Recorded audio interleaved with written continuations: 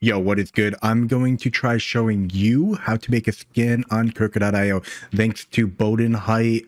This is an amazing process. I'm going to show the Mac 10 template over there, wherever my finger is, right? It's going to be me drawing on a template that I am going to put into Blender. You can draw on these templates that are provided to you by the Krooka Asset Discord, which I'm going to put in the description. And then I'm going to show you how to move this image into Blender and actually make a skin. It's going to be super cool. I hope this is easily followed along. But yeah, let's go ahead and jump in. All right, so this has taken quite a few takes for me to be able to actually do this and make it easy to understand, but we're going to be projecting a image in Blender onto the 3D model, as Bowden said.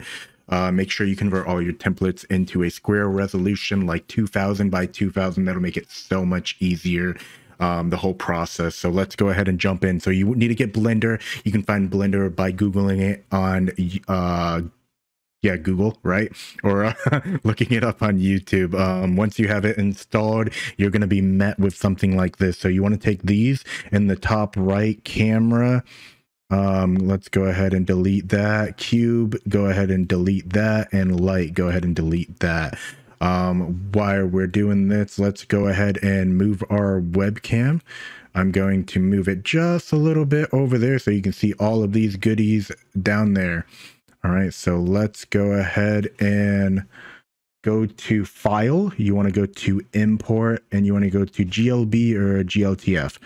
You want to find your model that you want to import. So we're going to do it on the Scar. I know we were doing the Mac 10 in the introduction video. I was unable to actually get it to work. I don't know why, but let's go ahead and import that. So once we have that imported, we can zoom in with the scroll wheel on the middle mouse button, and you can actually use it and drag it along like that for your controls, and hold Alt to snap it into place with your scroll wheel. So you hold Alt and then you drag it with your scroll wheel to get it snapped in place, which is something you really need to know.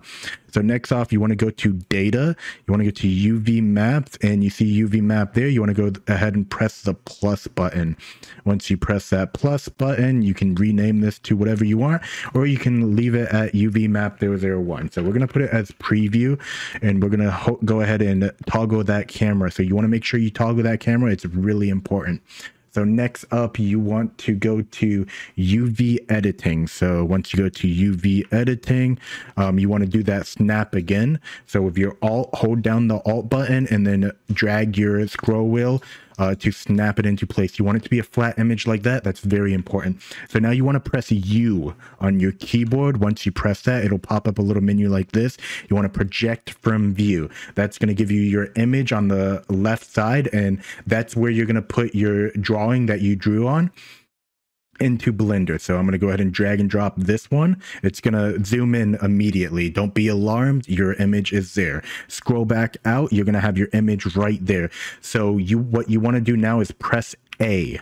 So A is going to select all of this. You want to press G to move it. You want to place it right there, and then you want to press S to scale it. You want it to be as close to in the boundaries as possible. This is going to make sure your image is scaled properly, so when you project it onto the skin, it looks perfect and normal. So that's going to be the best that I'll be able to do. I already have this skin in the game. It's already done, and it's been submitted. It's not in the game, but it's through all the processes that I needed it to be done. So now we have it right here. This is everything you need to do. You want to go to Texture Paint, which is right next to UV Editing. Go there. You want to scroll up here a little bit. Like I said, you can hold Alt and drag it, and boom. There we go. So next you want to go to texture slots right above. You can see where my mouse is. Go ahead and go there. You want to go to single image. You want to press new. So right here, you want to put 2000 by 2000. Once you have that there, you want to press OK. So now you're going to have a black screen. Well, that's not what I want. So you want to go to preview and you want to switch to UV map. There we go. So now we have that done. Next, you want to hit the clone button here. click that clone. You're going to go to clone from paint slot. So we're going to go ahead and click that. You're going to make sure the source clone image is your Scar template or whatever you had it as, right? So once you have that done, you are done in that menu. So you can start drawing on it. And I believe I messed up. So let's go ahead and go back over here. So let me see. Okay, so perhaps it's, nope, it's not that. So preview UV map. What did I skip? I skipped a step. Always happens. Oh, here we go. So you want to click this and then it'll put it on preview, and now it's working. There we go. Simple mistake. The more you do this, you're going to run into mistakes and errors, but now you want to start painting your skin. So what's happening here, you can see over here. So it's covering all that black. You want to do this, and now you don't have to worry about anything. So use your middle mouse button and drag along until you get every spot painted. There should be no longer any black on the template over there to your left. Once you have that all done, you are golden. We're not going to try being perfectionist here. This is just a demonstration, so you know. So we're just going to get that much. I do want to be a perfectionist, I'm not gonna lie, because I love this. This is so cool, and I'm so happy that I can show you guys with permission from Bowden, who made the original tutorial that showed me how to make skins. I hope more people are able to make skins now that they know how. Hopefully this is understandable. His tutorial was way better. Mine's probably going to be 10 minutes long, but now that you're done here, you want to go to image, and it's going to be on this side. So it's going to be image, and then you want to save as. You can save it as whatever you want or put the name down. So this is going to be, I don't know what it's going to be. It's going to be called Red Lines Orange Skin, right? So we're going to save as image. And now we are done with Blender. We have the image. This is the image we wanted in the left side, and we have it all reflected here. So now you've just made a skin. But we're not done yet, so I will jump into GIMP and show you the rest on there. All right, so the next step of making a skin is you want to download GIMP. You can find it on Google. Once you have it downloaded, you want to go ahead and go to open right over there, and then you want to look for your skin. So we want Red Lines Orange Skin. So we're going to open that up. So that's going to be the skin that we want to modify. So next you want to go to Layer, and then you're going to want to scale layer. You want to change this to 4096 and then press tab. It's going to automatically make it square 4096 by 4096. So that's going to be super easy. So press scale now. So that's going to scale. Now you want to go to image and you want to click fit canvas to layer. So that's going to actually make it a lot easier. Boom. So now once you have this done, this is how you're going to add the shading or the shadows to your skin. You're going to go to the AO that you downloaded, and I'm going to show you it over here, and it's going to be ambient conclusion. So it's going to be in a zip file. You're going to want to extract that. Once you extract it, you're going to have all the files over here. So you want to go to Scar, click Scar, and then you want to drag and drop it into that. So you're going to want this up here.